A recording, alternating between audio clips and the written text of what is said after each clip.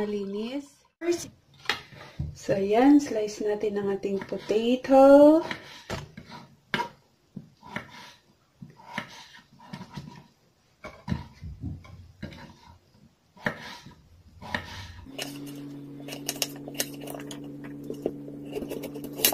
Put olive oil, at least 2 to 3 tablespoons of olive oil.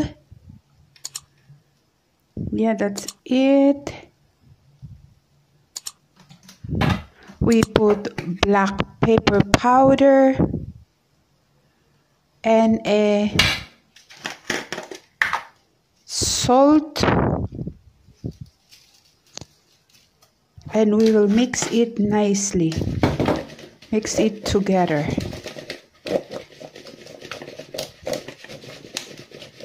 So that's it.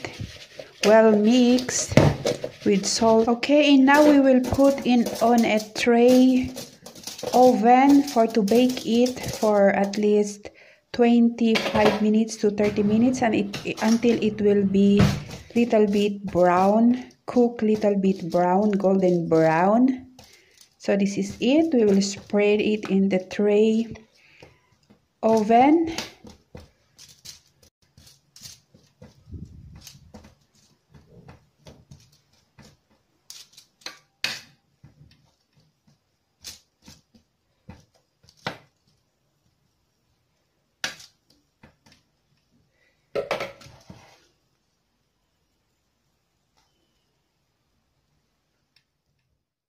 So we peel and chop our onion first.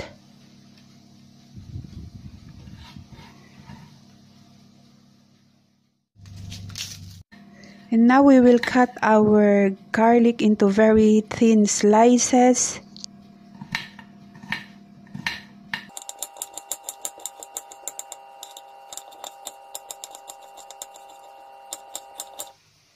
So ayan, mag-start na tayong magluto. Gamitin natin as usual ang olive oil. First, ilagay natin ang ating chopped onion. Isut natin ng ilang minuto.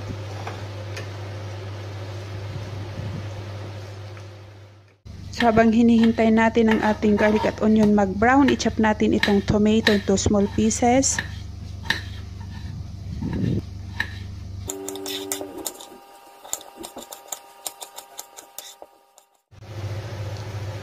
Ito, ilagay na natin ang ating garlic. Isama natin sa onion. Yan.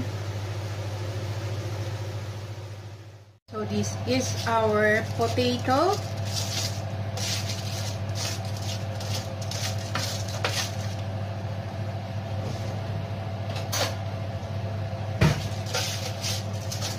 Ito na yung ating tomato mixture. Ilagay natin ang ating potato, which we put it in the oven a while ago. Yeah. So that's it.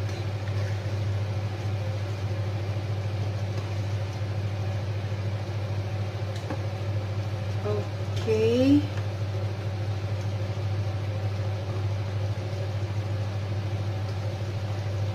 We will wait a few minutes for the potato to absorb the tomato sauce.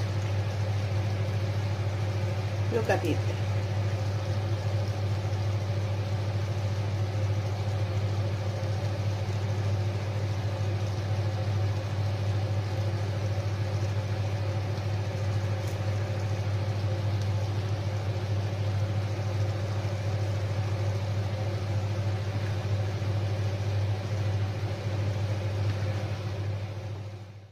We chop also our parsley.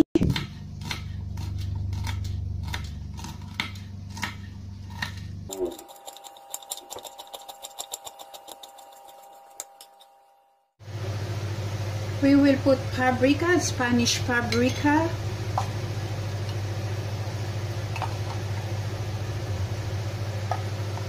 Three tablespoon.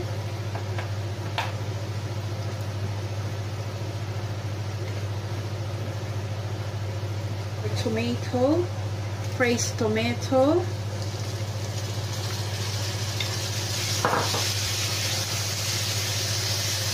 That's it.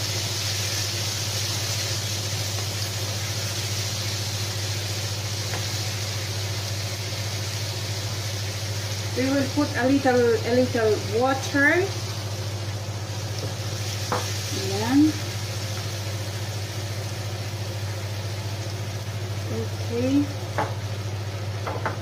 Our parsley.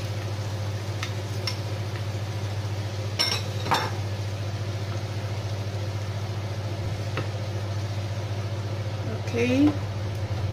And some ground pepper powder. Black or white powder can be. Okay.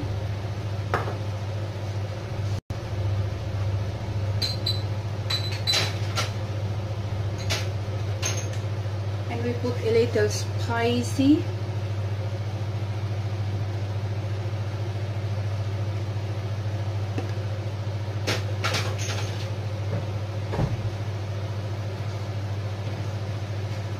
That's it.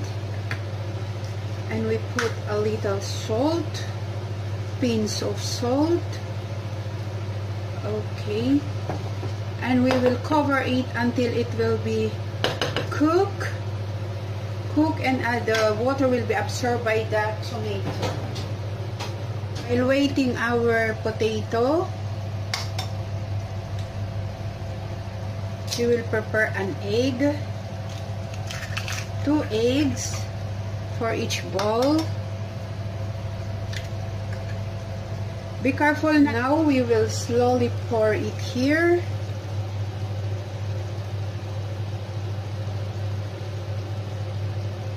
Okay.